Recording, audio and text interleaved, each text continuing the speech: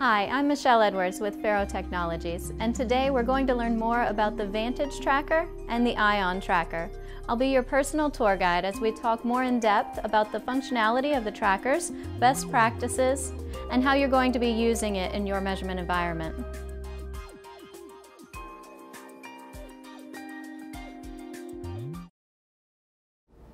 In this video, we're going to cover the startup checks for the FARO Ion Tracker. We begin with powering on the tracker itself.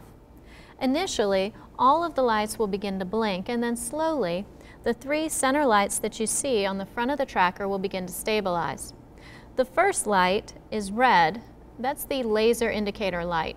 A solid red light under the laser indicator tells us that the laser is fully warmed up and ready to begin to measure. The middle light tells us that the unit itself has power to it and is ready to begin measuring.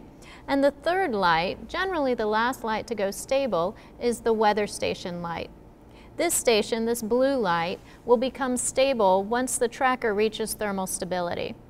The warm-up time for a tracker may vary based on the environment you had your tracker in and the environment that you now open it up and start it up in to complete your measurements. Once your blue light is stable, you're ready to begin your setup within the software. As you go to the software screen, you also get an indication as to whether these lights are stable or not. Once that blue light is stable, the Startup Checks window will indicate a green check mark next to the warm-up dialog box. Once you see that green check mark, you then get an indicator telling you that the tracker is about to be initialized. When we select OK on that indicator, the tracker will begin to spin around on its own and complete the rest of its startup checks. We'll select OK now, and the tracker begins to rotate. As it goes through its checks, it will begin to check the IFM laser if it's an IFM enabled tracker. It will also check its motors, its intensity, its encoders, and its ADM system.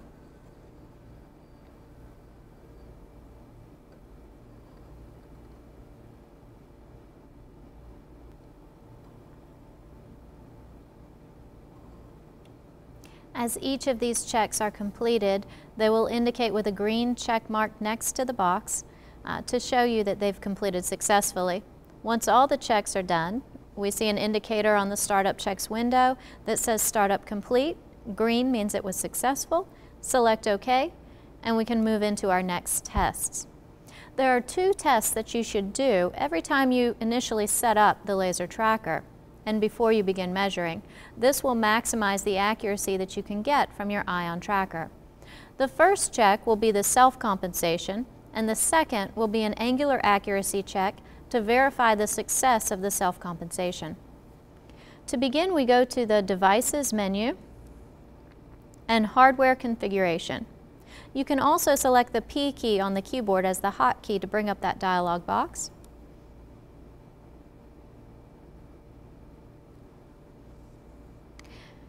In the Device Control Panel window, you'll see a button labeled CompIT. Select that button, and this brings up a new window. And we'll have two choices available to us: self-compensation and angular accuracy checks. We want to begin with self-compensation.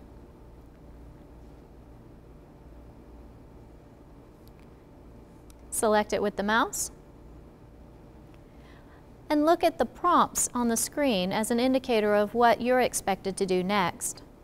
You'll see that the laser tracker will check its initial state and go through a series of measurements, internal measurements to the tracker, in order to check mirrors that are embedded in the front and back of the tracker and determine any adjustments that need to be made during this self-compensation process.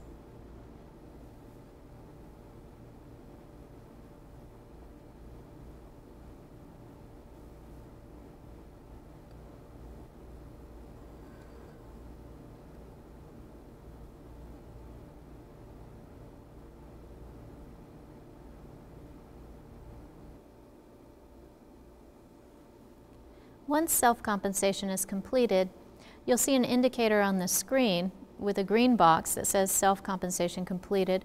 This gives us an indication that it completed successfully. Our next check, angular accuracy check, is going to verify that the accuracy is applicable for our environment after the self-compensation that we performed. Select Update to update the parameters from self-compensation.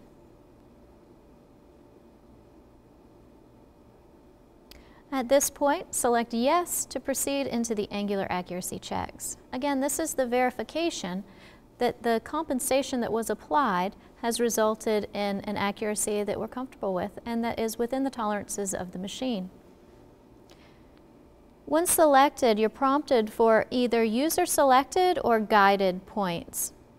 Guided points means that the software will guide you to specific locations within your environment in order to measure a point.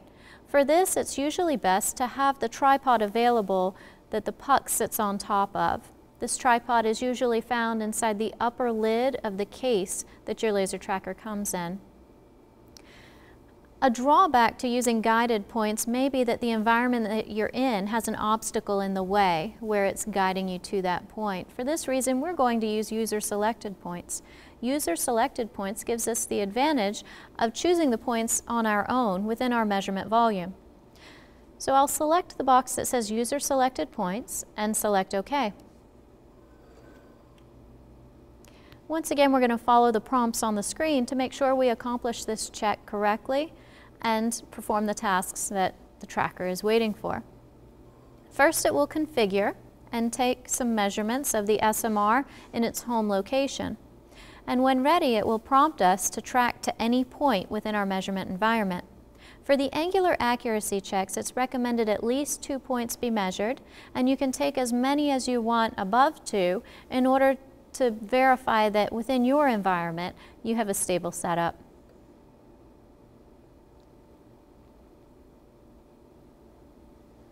At this point, it's asking for any point. So we move the SMR off the home nest and we're going to place it on one of our black pucks somewhere in our measurement environment. Once the tracker senses stability of that location, it will automatically trigger a measurement and then prompt us for an additional point if we choose.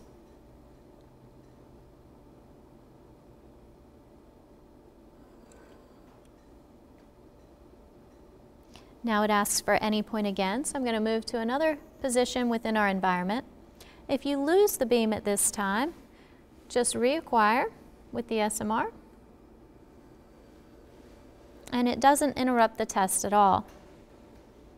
Set it in the next location, wait for the tracker to sense stability, and then it will measure in that environment.